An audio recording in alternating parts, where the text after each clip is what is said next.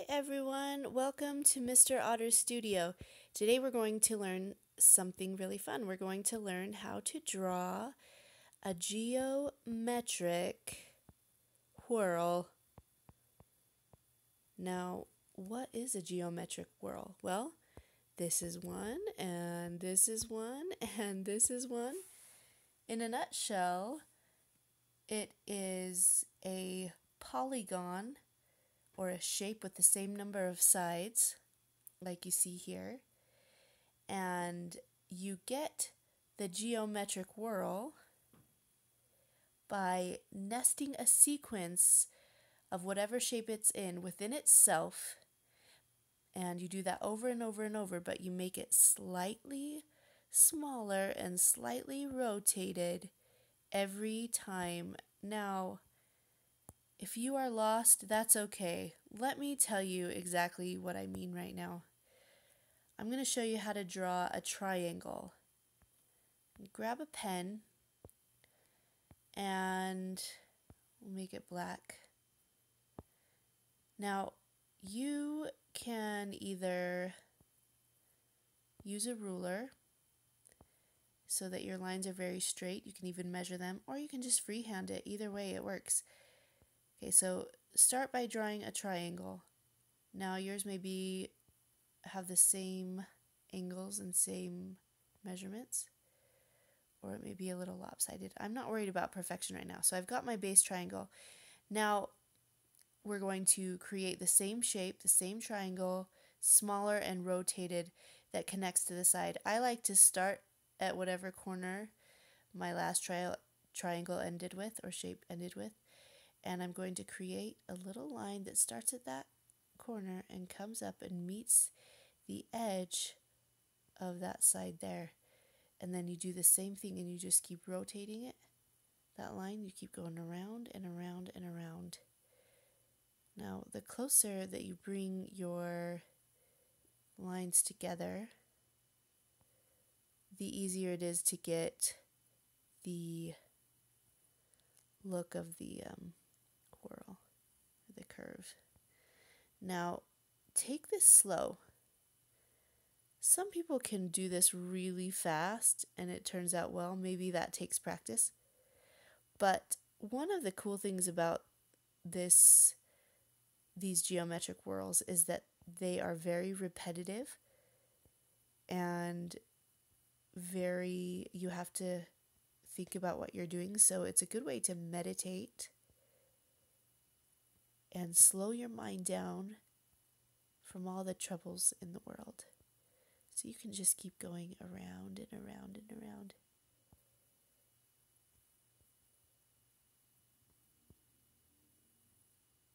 I have my kids do this when they are wound up or when they're having a hard time. And it can be really neat to think about something specific every time you draw a line down. For example, sometimes I have my kids think about things they're grateful for. So every time they draw a line, they think, I'm grateful for my friends, or I'm thankful for my house. I'm thankful for my family. I'm thankful for flowers. Sometimes if they're having a hard day, I have them think about whatever is troubling them, and I have them pretend that it's going out from their head and flowing into the pen and onto the paper or whatever they're drawing on. And then it's out of them. They can release it and they can turn it into something beautiful that has purpose and meaning. Or if they're working on something specific in their life, like patience or whatever, then I have them cater their techniques to that. So, like my daughter is a bit of a perfectionist.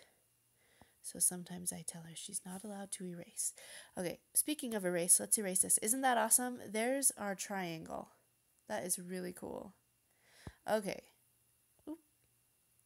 Now, let's do a square. So we're just adding one more side, right? right. Rightio. I'll just use that square. And then I'll use a line. Let's pretend we started at the bottom left. So start at the corner. Same thing we did with the triangle. You're just drawing those shapes within each other. Smaller and slightly rotated. Keeping your lines close together. See, I'm going a little fast and getting a little sloppy, so I'm going to slow down. Try to. Slow down, self.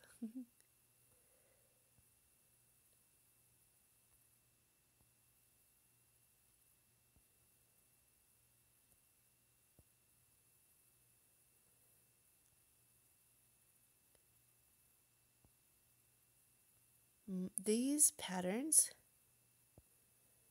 when they're practiced, can be achieved by many different skill levels. I'm going to finish off that line right there. So, for example, my 2-year-old is getting the swing of these geometric whirls, the patterns. I have 5 kids. They range in age from 6 months old to 9 years old. And the 6-month-old isn't quite drawing, but everybody else is, and everybody finds relief in this meditative drawing. We like to turn on some Zen type music. There's just hours and hours and hours of free Zen music or meditation music that you can find on YouTube or whatever.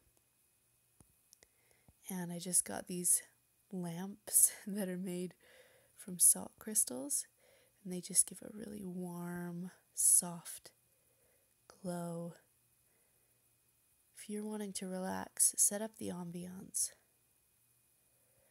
But the cool thing about this is that even if you're unable to escape a certain amount of chaos around you, you can escape it in your head doing these patterns. But you want to stay present. You don't want to get completely lost. You just want to be able to tune out the noise enough to focus on what you need to focus on.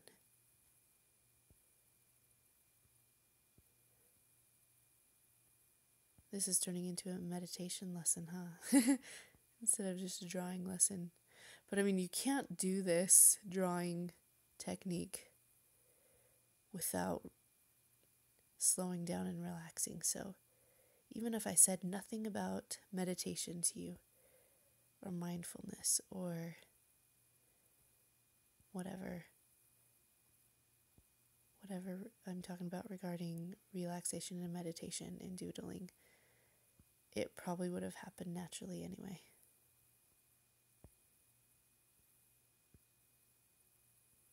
Check out those whirls that are developing.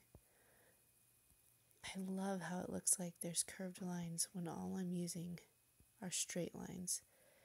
I also think it's really neat that it looks like there's shadows developing. Oh, that's a bit close. There's shadows developing around those whirls or the curved looking lines because of the closeness of the lines there. So you can actually do some really cool things with shading and pencils in this, but you don't even need to really because it just naturally shades itself.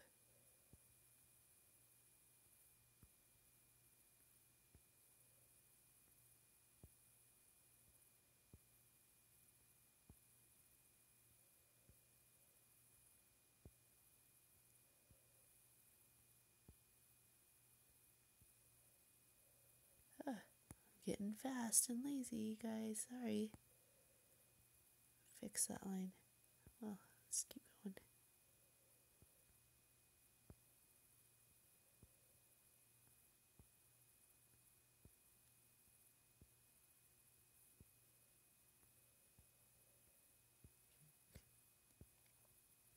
Now there's so many variables to, okay, I've got to clean up those lines. There's so many variables to this type of drawing that will change the look of it. For example, how far apart your lines are, or how thin your lines are, or how symmetrical or even your measurements are. You can even do this with slightly curved lines. However, I don't recommend it.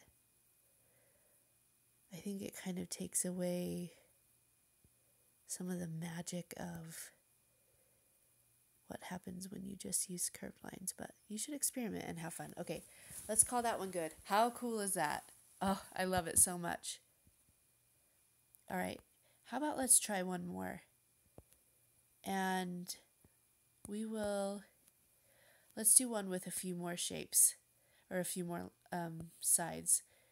Let's do an octagon. Oops, I need to make that straight. At least I want to for the video. So an octagon has 8 sides, right? You can think of an octopus having 8 legs, or Octomom having 8 babies. Anyway, okay. Oop. So,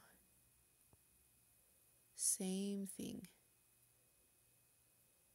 You're going to go the same shape within itself, but smaller and slightly rotated.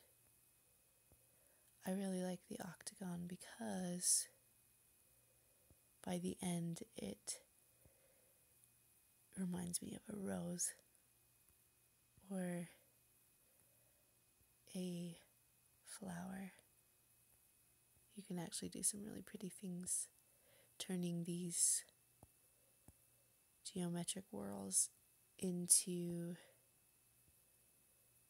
pictures or other drawings. You can also take an entire drawing and find the shapes that you can fill in with the geometric whirls. I did a tree the other day just of geometric whirls. It was really cool because you can connect these lines or these shapes, and if you follow the same pattern, the same rotation, if you rotate the same way, then every shape that's connected, every geometric whirl that is connected will actually look like it's all intertwined and tangled up and part of this big giant woven pattern. Let me show you what I mean actually. Let's say, okay, so we've got this octagon. Let's say on one of the sides we want to add this 4-sided shape. And then we do the geometric whirl within that. What you'll start to see is that the lines that we drew in the octagon are now forming another shape with the shape that's connected to it. Do you see what I'm talking about? I'm talking about this. Oopsie. I'm talking about like this shape right here, and other ones will form also. It's so fascinating. Where was I? Okay.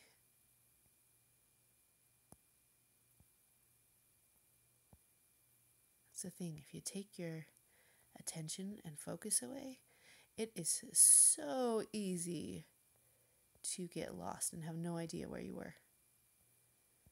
Another reason this is great meditation,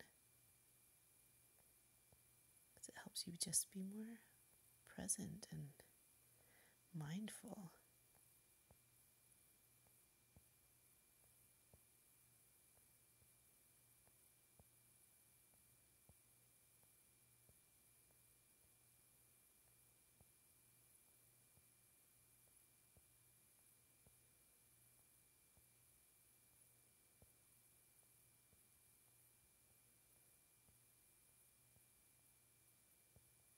And you can connect as many shapes as you want.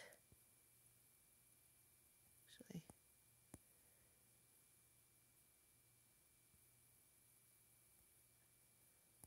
or as many geometric whirls. And as long as you go the same direction when you rotate them every time, they will just naturally, what's going on there? They will naturally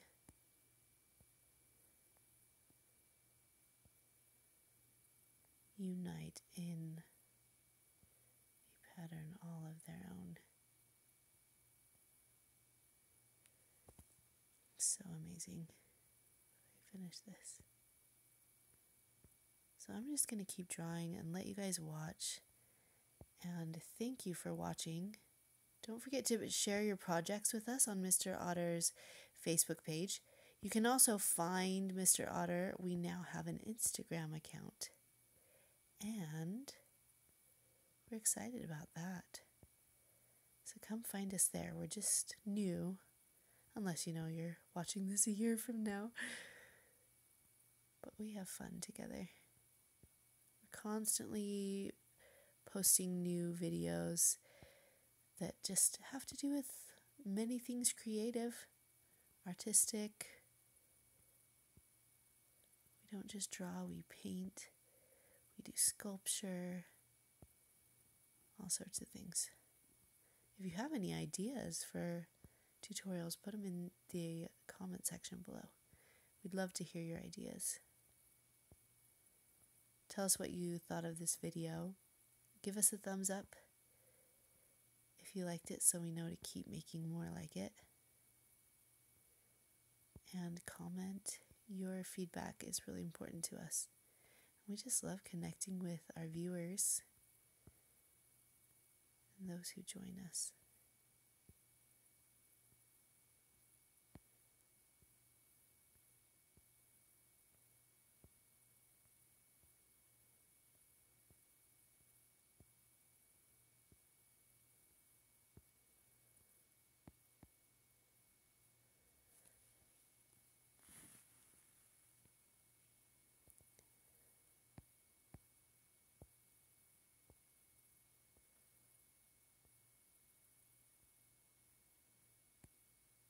Pentagon.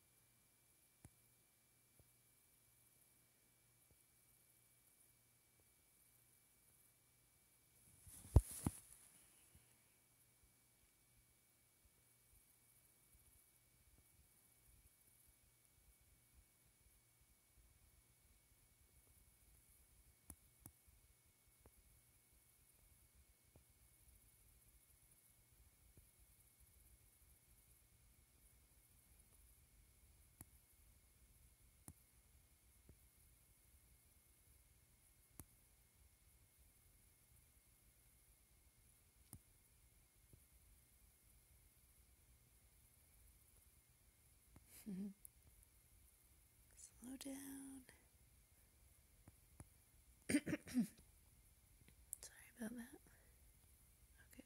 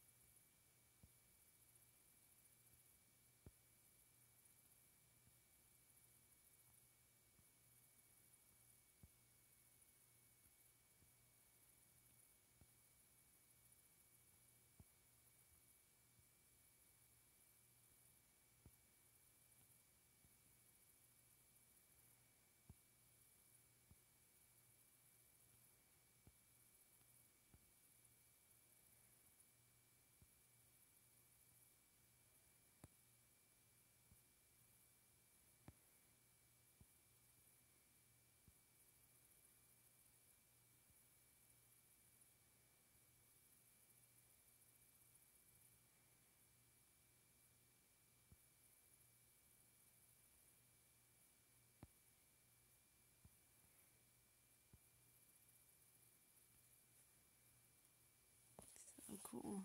Ah, so cool.